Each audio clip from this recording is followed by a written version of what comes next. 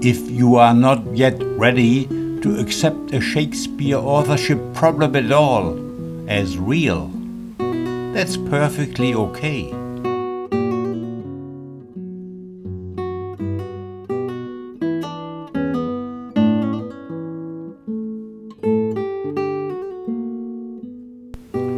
Those who believe in a historical authorship issue, did they ever ask themselves the following question? What eventually may be the cause for the non-solvability of the Shakespeare authorship controversy for almost half a millennium?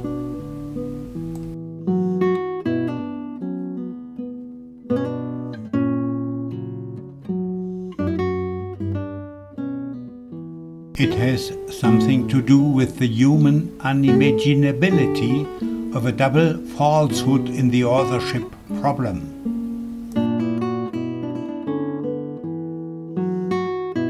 A first falsehood lies in the fact of two existing, most authentic but completely dissimilar contemporary depictions created between 1618 and 1622 of a poet genius named Shakespeare or Shakespeare.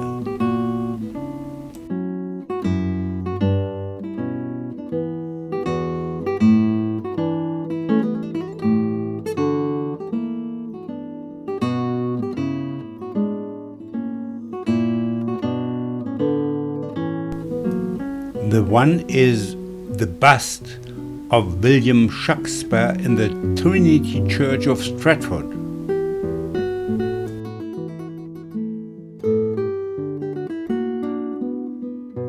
The other is the copper engraving of William Shakespeare in the first folio.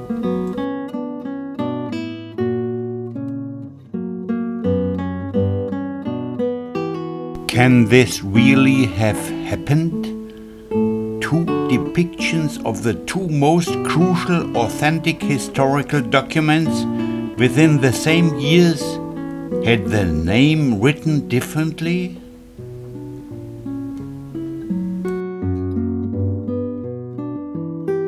Shakespeare at the Stratford Monument?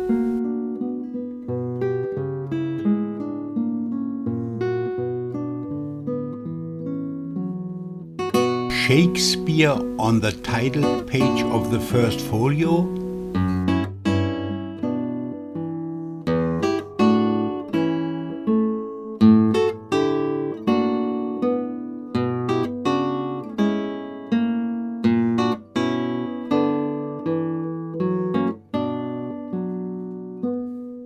This final immortalization of the poet genius name, after William from Stratford was already buried, means there was a conspirationally designed deception that should become obvious sooner or later.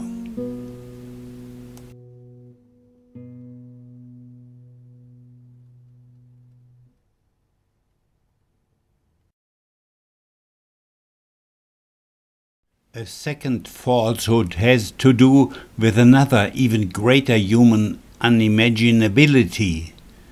The true poet genius fate, being dead and alive at the same time.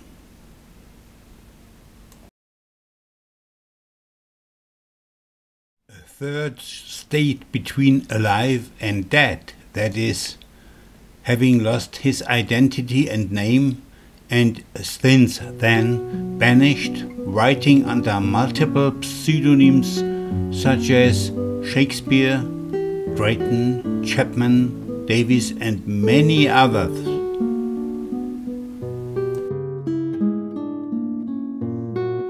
You should realize that the idea of a multiple pseudonymity of the true Shakespeare will be ridiculed. as long as overwhelming contextual connections of these authors are not sufficiently understood and known.